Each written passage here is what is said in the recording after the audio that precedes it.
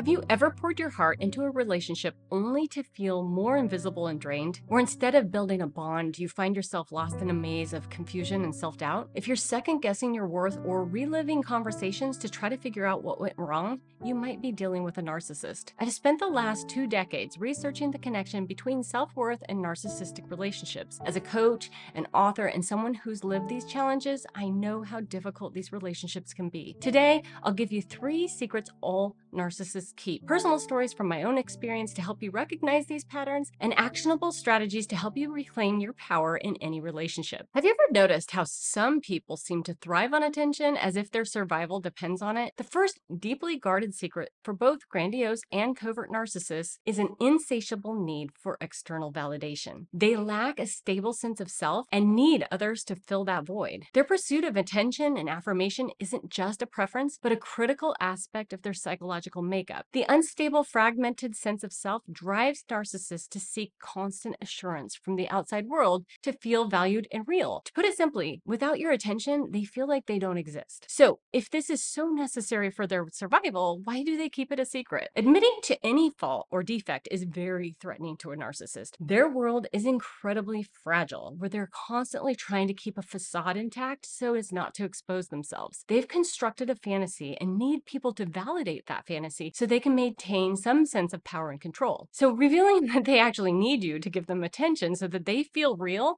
would expose their true vulnerability and undermine the power that they desperately want. The external validation is going to look slightly different in a grandiose narcissist versus a covert narcissist. The grandiose narcissist seeks validation through overt means, demanding attention, admiration, and accolades. Their neediness is hidden behind a facade of self-assuredness and superiority, making it seem like they are above the desire for approval. A covert narcissist is more subtle and typically seeks validation by eliciting sympathy and playing the victim. Their neediness is hidden behind manipulation that looks like genuine vulnerability, making it seem as though they're seeking empathy and support, not deliberately using others for attention. In both cases, the goal is to sustain narcissistic supply. This concept of narcissistic supply is key to understanding their behavior. They manipulate you so they can extract reactions that make them feel validated. Without this supply, narcissists experience a profound sense of emptiness, even annihilation, like they don't exist at all. When you're an empathetic person like you and me, you might miss this red flag because you want to see the best in others. You might think that they're just being vulnerable with you or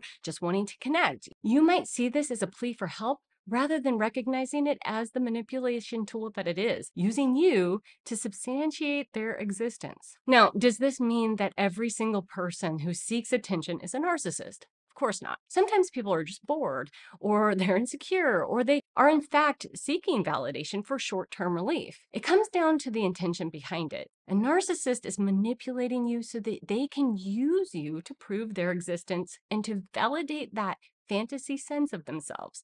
This type of manipulation feels dominating and controlling and has the feel of desperation and insatiability to it. In my experience with a family member who leans towards the grandiose style, I would walk away from conversations feeling completely unheard and exhausted. Her need for validation, approval, and adoration was so over the top, she would panic and become more controlling the minute I'd try to exit the conversation. She'd speak faster, telling me about her accomplishments while holding my arm, desperate to keep my attention. I didn't want to be rude and I didn't want to hurt her feelings, so I'd try to wait for a graceful time to escape. I didn't realize that I was being manipulated and that my politeness and empathy were being used as a weapon against me for her own gain. So I'd remain captive until, overwhelmed by anxiety and desperate for freedom, I'd abruptly interrupt and make a run for it. If you find yourself in this situation, being used for admiration and validation by a narcissist, don't do what I did. Instead, use the reflect and redirect technique. First, you acknowledge what the narcissist is saying without feeding their need for validation.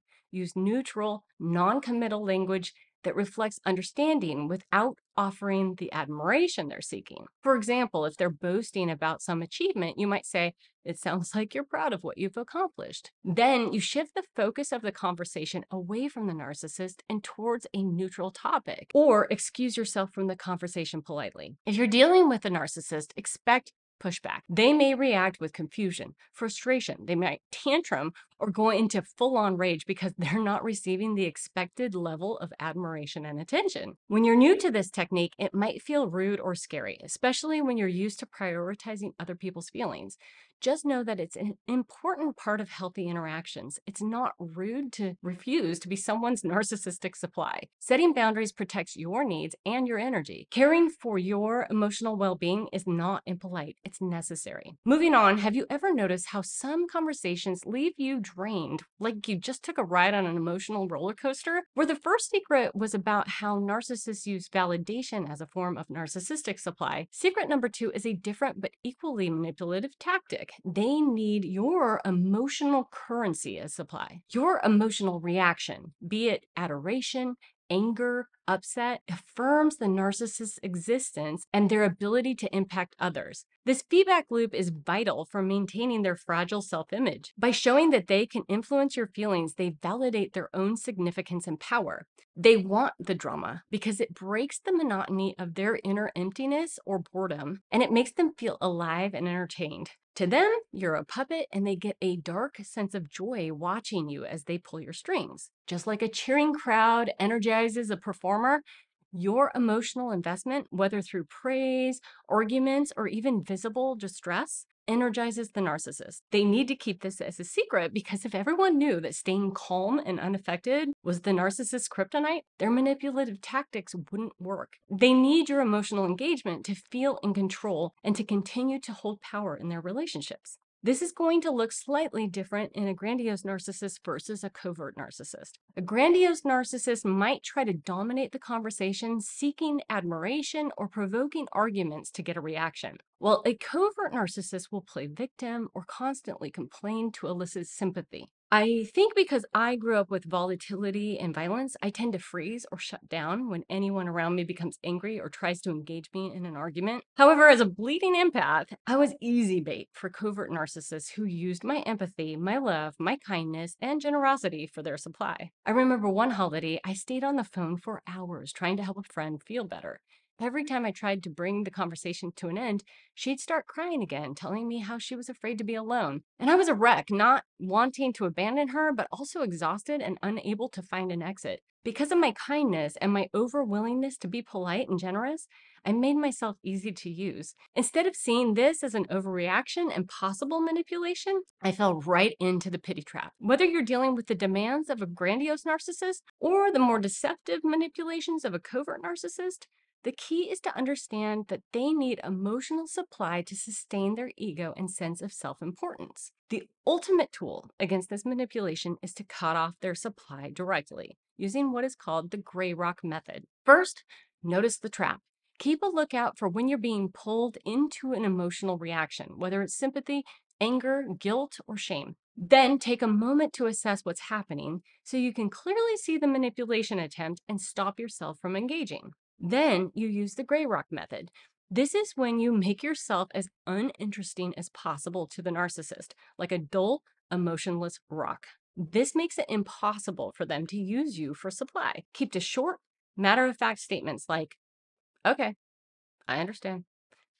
No emotion. You don't give any emotional engagement. They really don't like this. And they'll typically do one of two things. One option is that they quickly realize that you're not a good source of supply, so they drop you and move on. Or the second option is they become more aggressive, more dramatic, trying to get you to respond. If the narcissist doubles down or continues manipulating, firmly end the conversation with a simple, I need to step away now. Remember, you have the right to protect your emotional energy. Your emotional resources are valuable and they belong to you alone.